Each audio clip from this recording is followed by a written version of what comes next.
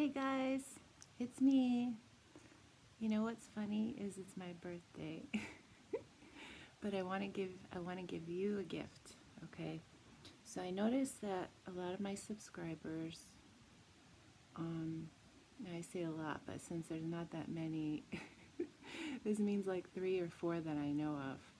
You guys have channels, and sometimes you'll make videos, and I really like that a lot. And I have to tell you, as a fellow introvert, that it's not always going to be easy. But as a metaphysician, let me tell you something, the best way that I can. Okay, I can't prove this in front of you right now. This is something that I know in from here, and I do have corresponding material that I've heard and learned about that coincides with this, okay?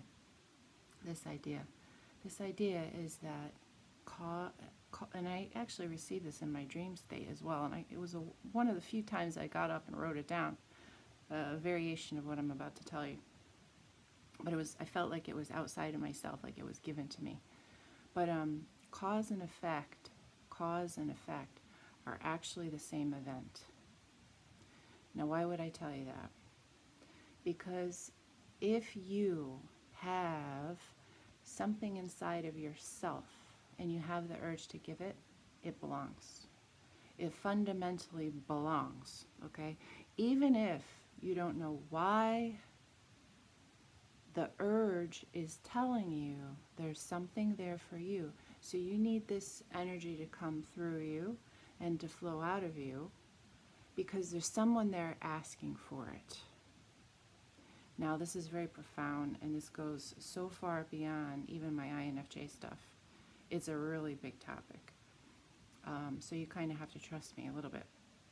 But even if you just boil it down to one message from this video, you have something in you to give. Honor that. Know that there's someone on the other side asking for it. That's why it's in you. Because we're actually all part of the same. And this is just a little dynamic of that hologram. Okay, so someone is asking if you have an offering. Know that. And it might, now when we put this in a recorded form, I just love this. It's like magic to me.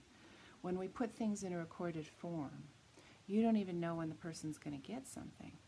Now, I have you guys, and you're in real time, and you keep me company, and you comment, and I always, I feel like you're with me, and I love that, especially because a lot of you are even in different countries, and that just tickles me because I would never meet you otherwise. And when I was a kid, all we had were like the ideas of pen pals, but I wouldn't have known the languages, and a lot of you are so generous to learn my language.